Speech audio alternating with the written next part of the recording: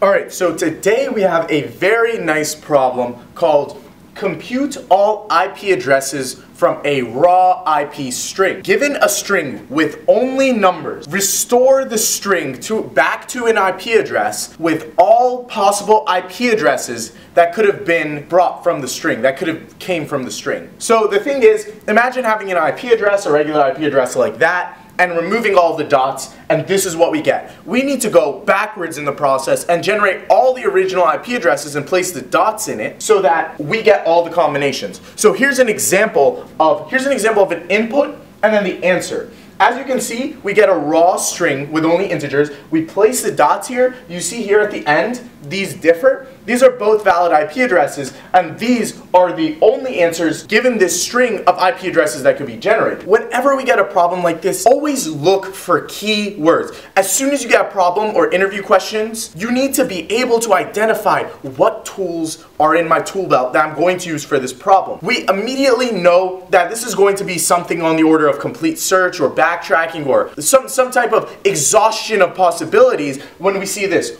All possible. When we see compute all, when we see generate all possible, whenever we see that, we know that we're going to be finding an exhaustion of a possibility space. And backtracking is all about finding all the possibilities, backtracking, generating more possibilities based on three key things which we're going to look at. Now that we've got that down and we know we're going to do backtracking for this problem to generate these decompositions, let's look at the approaches we can take to this problem. Alright, so the key for this problem is to take snapshots of the string. Since we're using backtracking, we're going to be exhausting all possibilities and generating each subsection and then exploring. So we pick a subsection, explore, pick a subsection, explore. We'll see how we do that soon. So whenever we're doing backtracking, it's often a replacement for many nested for loops. So what we could do is we're going to have 4 subsections to our IP address. We know that. We could just use 3 or 4 nested for loops and generate each subsection. As long as we stay within our constraints and we generate each subsection correctly, then when we get to the end and have 4 subsections, we have a valid IP decomposition. The constraints are we have to have each snippet be a value between 1 and 255 and no leading zeros in each section. So we're going to get into this when we talk about the constraints in generating our backtracking algorithm. So that's the first way. We could use nested for loops. But then there's the way where we could use recursion and backtracking. Going back to my N Queens video, which is a great video, which is the basis for doing any backtracking problem, is the 3 keys to backtracking. I literally made this up. The way we're going to approach this is we're going to take snippets. So for example, we might take that snippet and then we say that's valid. We continue on. We take a second snippet, that's our second subsection, and then we continue on. And then we take that snippet, but that snippet is too long. Well, we would never take that programmatically, but say we did. That's too long. So we take that snippet, but that snippet is 511. We can't take that snippet, so we go back. And then we take that snippet. Well, this isn't how the code would advance through it, but theoretically, let's just imagine, like, this is how backtracking would, like, try to exhaust possibilities. Okay, 51, and then we go, take another snippet. And we've done this, and so we've come this far, but we haven't advanced the whole length of the string. So we know we have 4 subsections, but we haven't decomposed the whole string, so we backtrack. So this is kind of how this problem is going to work. The key is taking snippets, taking snapshots of the string within our constraints, and when we get to the end, when our pointer is at the end of the string, our build, let's call it a build pointer, that's at the end of the string, and we have 4 subsections, we know we are finished. So let's get to 3 keys to backtracking, again, that I talked in my N Queens video, which is an amazing video covering backtracking and the fundamentals of that. The 3 keys to backtracking are 3 things. Our choice, our constraints, and our goal. Our choice, constraints, and our goal. So our choice is we're going to be taking snippets 1 to 3 digits long, validating each of those snippets before moving on. For example, we took this snippet, this snippet, this snippet. We're going to take snippets just like that. So that's our choice. Our constraints are, like I said before, we can't have a snippet that is longer, we can't have a 4-character long snippet. It has to be between the value of 1 and 255 and no leading zeros in that snippet. So that is where we would not even choose that and then explore. We would not even follow that path. And then our goal is to take 4 valid subsections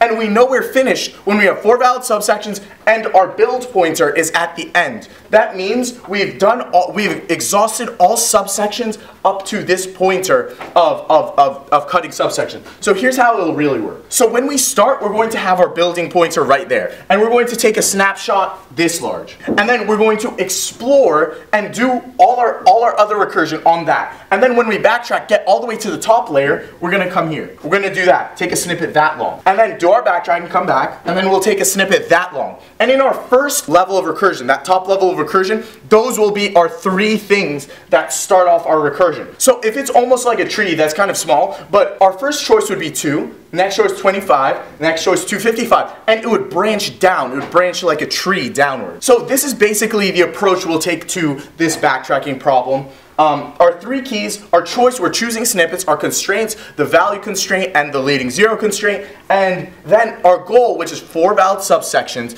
and getting our build pointer to the end, meaning we exhausted the whole string, exhausted all of our combinations. So now let's look at the code and see how we would actually do this. Alright, so here is the code in detail, and maybe there might be a tiny mistake, but I want you to understand the overarching ideas behind this, the ideas behind how we take a solution to the code for backtracking problems. So where does it all start?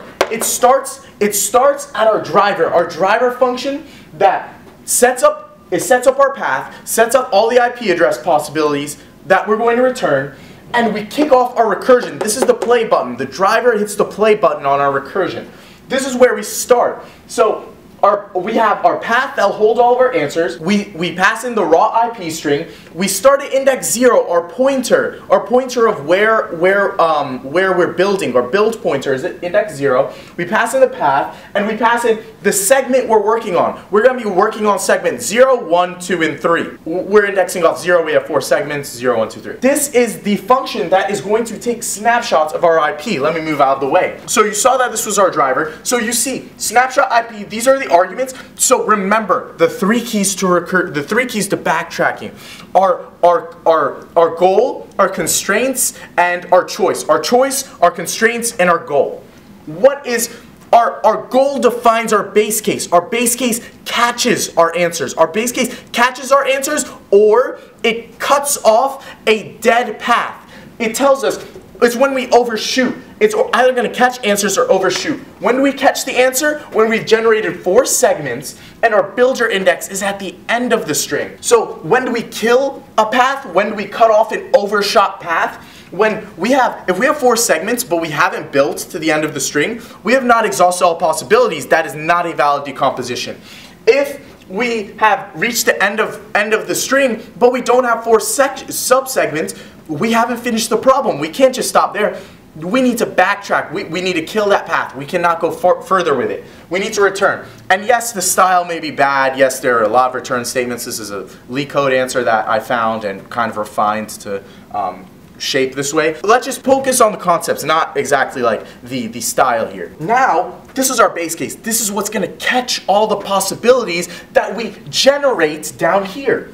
So as you can see, we take our iteration from a length of 1 to a length of 3, and we ensure that we have not overshot the string. We ensure that the builder index plus the length is not past the string, so we don't index out of bounds. As we can see, we take our snapshot. We take our substring of the string from the builder index to the builder index plus the length. So our builder index tells us where we are in our building. It tells us where we are in our iteration. So we take the snapshot, we turn it into an integer, we switch from string to integer, and then we check our constraints. We check our constraints and we see, is this greater than 255 or do we have a leading 0? If either is the case, break, because that breaks our constraints that we talked about before. Don't explore that path. It's not going to yield a correct answer. Cut it off right now and continue the iteration. Don't make that choice. And then our choice. This is a very key thing. I got this from, I saw this one YouTube video by some Stanford lecturer. He talked about he talked about permuting a string. We'll do a video on that. It's all about whenever we're doing an exploration with like depth first search or doing like a backtracking thing, it's all about choosing, exploring, and then unchoosing. Choose, explore, unchoose. Choose, explore, unchoose what you chose. What is our choice? Our choice is, okay, we generated our snapshot, we turned it into an integer, we validated it, it's a correct snapshot. Now we need to add it to our path and explore further. How do we explore further? Okay, add it to our path, and then our recursion will continue exploring. We just pass in the same thing for these parameters. What needs to change?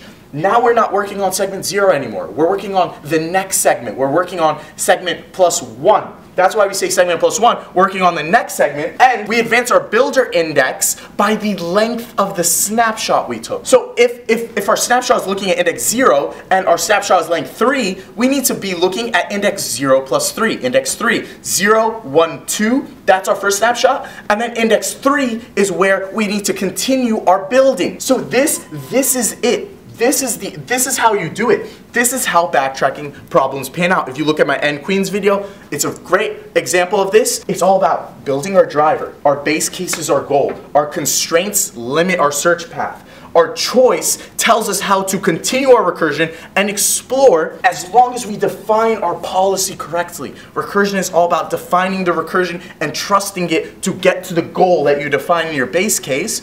As long as we do it like this, this is how you do it. All right, so for the time and space complexities, let's think about what Big O really means. Big O talks about how an algorithm's speed or its space, when we're talking time and space complexity, scale as an input gets very, very large.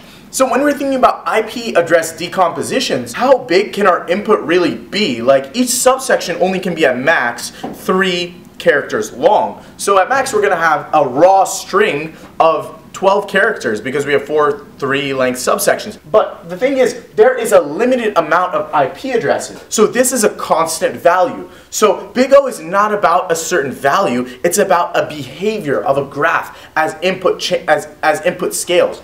So we have a constant value of IP addresses, so therefore our time complexity is slowly going to increase. But then it's going to hit a wall, and its tail behavior, which is what Big O really looks at, its tail behavior is going to be flat. That's why it's constant. It becomes constant at a certain point because we hit the wall of the amount of IP addresses there are. Our algorithm is going to hit a wall in terms of time. And Big O is all about upper bounding time or space. So that's why we have constant time. Along the same lines, we have constant space because as we only can have a raw IP string a certain length and a certain amount of decompositions from that string, and eventually we hit a wall. So that's why time and space are constant for this problem, whether you do it the iteration way with the for loops or the backtracking way. Fundamentally what's going on here is we're going to have constant time and space because we're going to hit a wall because we have a limited amount of IP addresses. So that's all for this video. Thank you so much for watching. If you like this video, subscribe, like this video, share. This channel is all about empowering engineers to do better on the interview. I'm going to say this a million times, but this is why I do this every day. Yes, not many people watch now, but I don't know if this is a passion, but